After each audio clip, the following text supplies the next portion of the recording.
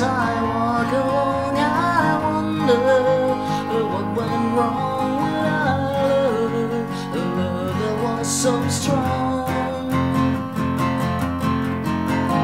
And as I still walk on, I think of the things we've done together while our hearts were young.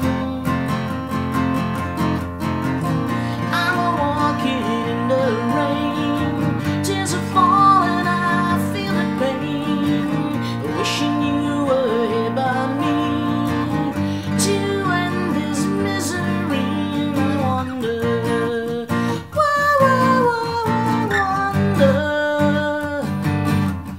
why, she ran away, and I wonder where she will stay. My little runaway, run, run, run, run, run away, run, run, run, run, run away, run, run, run. Runaway by Shannon. This was a really big hit for him back in the early 60s, I think, and probably the biggest hit throughout his career. He even re-released it in, I think, the 80s, was another hit then. However, so I find it a really fun song to play, even though the lyrics aren't necessarily fun, but oh well. It's a nice song, and it is actually in a couple of ways really easy. It starts out with A minor. Yes, put the capo here on the first fret. That is how it was originally recorded, as in the absolute key would be B flat minor.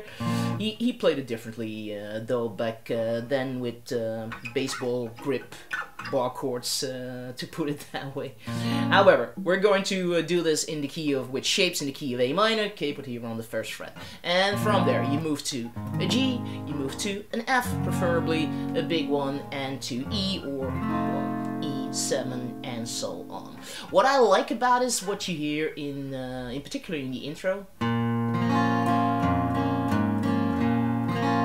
You hear this 1, 2, this roll, you're dragging your pick across the strings there on B2. So you start out with a bass note, you drag your pick, an upstroke there, 1, 2, and you hit the E in the bass, and you have another upstroke, you hit the G in the bass here with your little finger, and another upstroke. So that would be 3 and 4 and 1, 2 and 3 and 4 and 1, 2 and 3 and 4 and so on.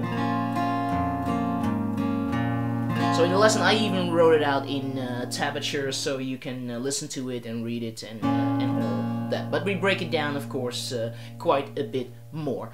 So this is the main feel throughout the intro and well, the start of the verse. When you get to the next measure, you might want to just alternate bass notes. So 1, 2, and 3, and 4, and like that.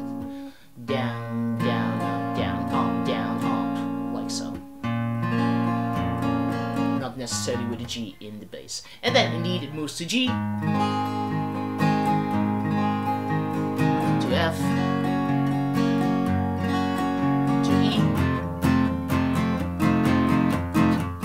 And this is what you hear clearly in the recording. This da da da da da da da da da da. It is nice if you can copy that by squeezing and releasing the strings. That's basically what I'm doing here. Like so. We talk about that as well, of course. You can also keep it really simple by just throwing in a folk or a rock strum like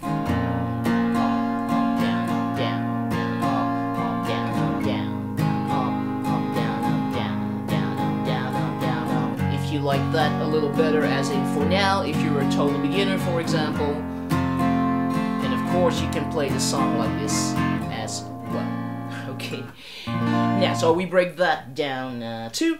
And then of course in the chorus, all of a sudden we have like a key change. So you started out in the key of A minor, which is its relative of C major, and now all of a sudden we're in A major. So that's really another key. It sounds like, I mean, the root is the same, but that is about it. And then it gets a little harder because you have A major, with that's fine, and then you have this F sharp minor, so that might be a little bit well trickier to some of you. Going back and forth between those two. Of course, in the chorus you also have this part of the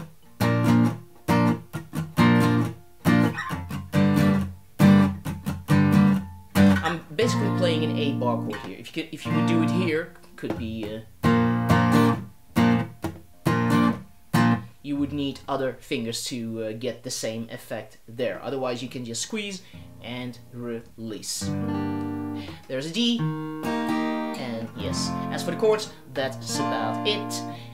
And then we're already there. It's a short song. There's a keyboard solo, of course, which has the progression of the same one as the verse. So that should be, well, not for the guitar player, but someone else should play the solo, maybe.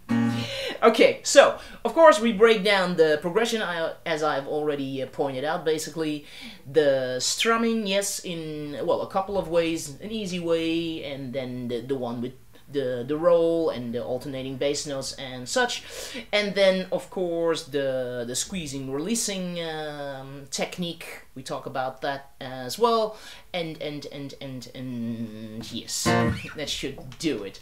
Anyway, you should check it out at Totally Guitars. There I break it all down for you, and I hope you enjoy learning it. It's a great song to play for whatever reason. Yes, so drop in when you can.